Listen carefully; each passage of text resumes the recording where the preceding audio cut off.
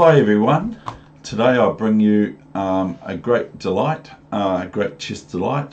This is round 9.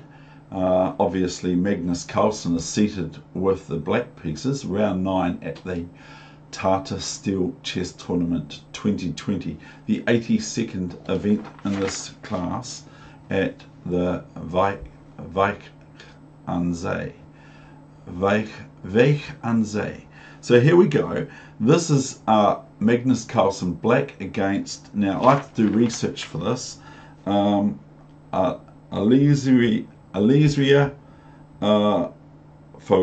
Firouza. Okay, so who is this player? We all know Magnus Carlsen, but who is this? I'm not going to keep trying to say his name, I'm still learning it. He is born the 18th of June 2003, and he is second highest ranked player for junior players in the world. He is Iranian born, and he's an Iranian chess prodigy, and he got his he won at the age of 12 the Iranian chess championships, and he was grandmaster at 14. He's renounced his citizenship, if this has got anything to do with it, in December 2019, last year, of course.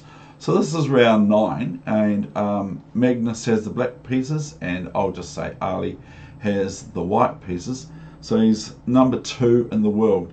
He's currently living in purportedly France, and he may take up the flag for France or for the US. So here is this game that was played on the January 21st, which is yesterday's day for New Zealand. So here we go. I'm going to bring you this game, and it's a great delight, and thank you for the photo to chessbase.com. I've sort of sneaked it off them, so I hope it's okay. Here we go.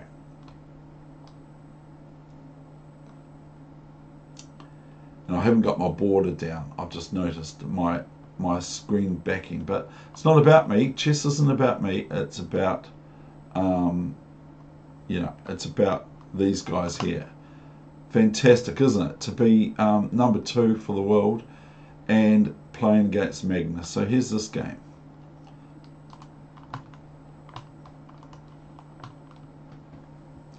So white opens with e4. Now just to recap, the time control is 100 minutes for your first 40, and 50 minutes for your next 20, and 15 minutes for the rest of the game. So if it goes for 100 and something moves, you've also got the increments starting from move 1 with 30 seconds added, not manually but automatically by the clock's mechanism. Otherwise it'd be a great pain for an arbiter. Now I just want to give you one little principle of mine before we start this game. Is I can't say I own it or have a copyright on it, but this principle is don't give up too early. Even if you're pawns or a piece down, don't give up too early, because you can only lose that game of chess once. You can only lose a lost game once, so why rush it? And make your opponent fight for it, unless you want to reserve your tiredness and all that sort of thing. And I've had a lot of comments from people on Facebook and the like that have said, yes, well, with was it Caruana versus Anand, that Anand had a really won position and lost that duly because his opponent played on. So that's not the only reason, but here we go. I'm into 5 minutes already, so, or approaching my 6th. So here we go. So we have the classic moves of the Berlin, which this is classed as the Berlin defense in the Spanish Rye pairs, or whatever I used to call it, or still do, the ruler pairs. And you can find some games from early on with him actually playing chess. about maybe 1700s or thereabouts, or earlier or later. Here we go with D3, which is played against the great world chess champion current, and also blitz and rapid champion of the world, Magnus Carlsen, black. So D6 to emulate white's move. So here we've got a pretty correct sort of standard sort of pawn formation, haven't we, really? So the pawns are pretty simple to work our way around. So here comes C3 and A6, and the bishop has opportunity to play bishop C6 check, but doesn't. White plays bishop A4, bishop E7, very, very normal, and castles and castles. Is Magnus copying white? I think not. Rook E1, another move that's a classic thematic move to play in the Spanish. And here comes Rook E8, yet another one, and another copy move. I'm just joking. Knight BD2, which is a move that I even like to play for white or black. Bishop F8. B5, biffing the bishop away, and the bishop retreats to C2. It can also retreat to B3, but often knight CA5 asks it to go elsewhere. So here comes bishop C2, and here's bishop B7. Now everyone at home can play these moves, okay? So you can look or whatever like your Magnus Carlsen yourself, because there are some moves other than the Berlin on move is it 4? Yeah, move 4 for black. Now comes D4. Knight B8 comes up shortly. So G6, which is the Breyer's move, by the way. Knight D4 and G6 and A3. So this is in my way of looking at it, the move A3 here is to prevent maybe moves like ED4 and knight B4, maybe, but I'm not completely sure. There goes that whistle. So here's knight B8. This is a thematic move that that Breyer introduced into master play. Now the knight actually makes a move right back to its indigenous home native square by going back to B8, which is undeveloping, but this knight wants to swing into here, and white has to watch out for this pawn here, E4, because this with the bishop along this diagonal and the knight's got out of the way is now attacking this pawn on E4. Sorry about that whistle. So if white would now idly play knight F1, for example, okay, then black would merely win a pawn, in my estimation, with ED4, and let's just say CD4, knight D4, or Queen D4. Queen D4 might help. Then we have knight E4, you see, and you can win this game of chess from here. So that's probably why white has played is not going to play knight BD2 or knight F1, I mean. So we're going on with the main line. So D5 is quite normal for white players to play in the Breyer sort of Berlin setup, whichever one we're talking about. So C6, and that's just from my understanding of the openings, especially that being of the Spanish, which I quite like. So here we've got this knight swinging back into action, swiftly back into the game, and all of a sudden it has another influence again.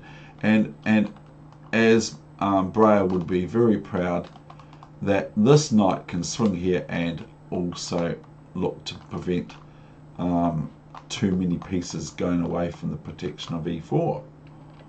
So here's A4 and Queen C7. And notice that Magnus has, true to form, now developed, whereas white now is still not completely developed yet. But we can't hold that against this top player from the world. I wonder who the second player for his class in the world. I wonder who number 1 is, from India, I believe. So here comes b3 and rook ec8. So black enjoys just being a little bit ahead in development. So here's rook a2 and a5.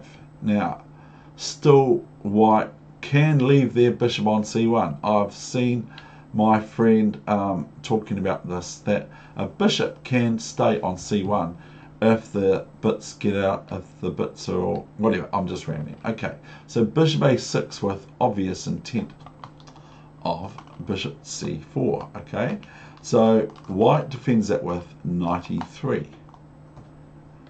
And then comes this knight c5. Now, white is having to look after this e pawn now, and meanwhile still wants to develop. Okay, so and Magnus eyes up this a4 pawn, believe it or not.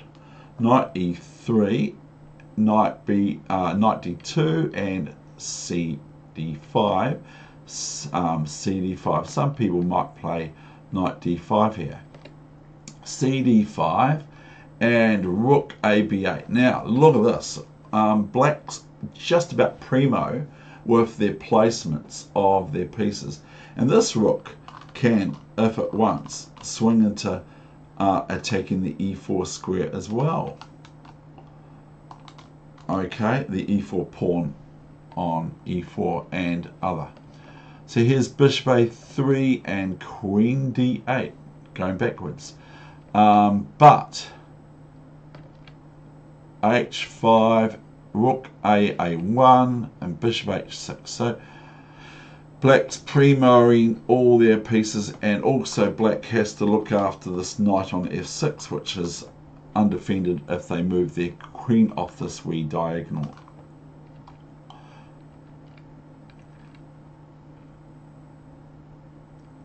So king g7, and here we have, is it knight f1?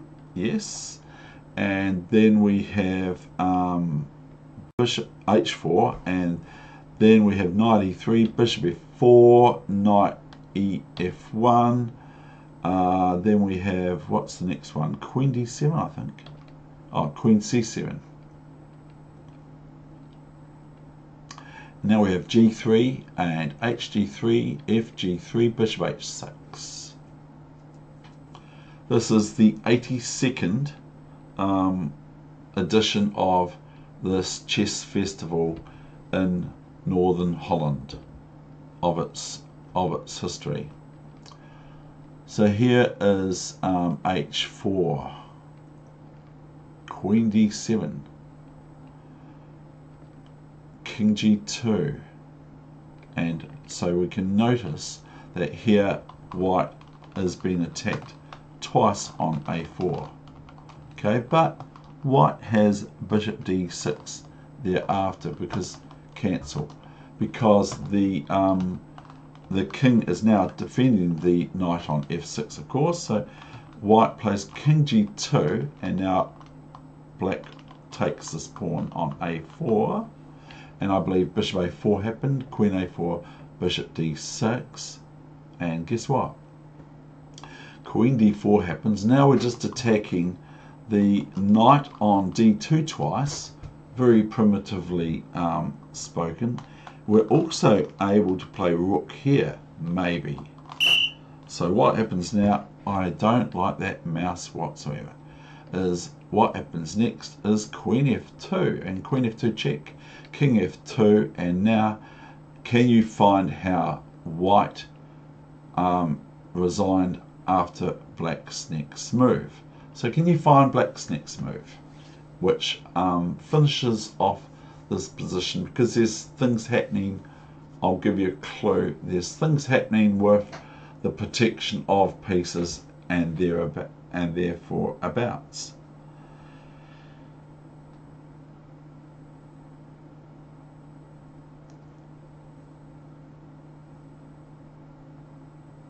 And that will be the end of the session, which will be going just over 16 minutes for these people. Yeah, just over 16 minutes for watching and looking at these actual players. So black plays a move that just causes white to resign on the spot.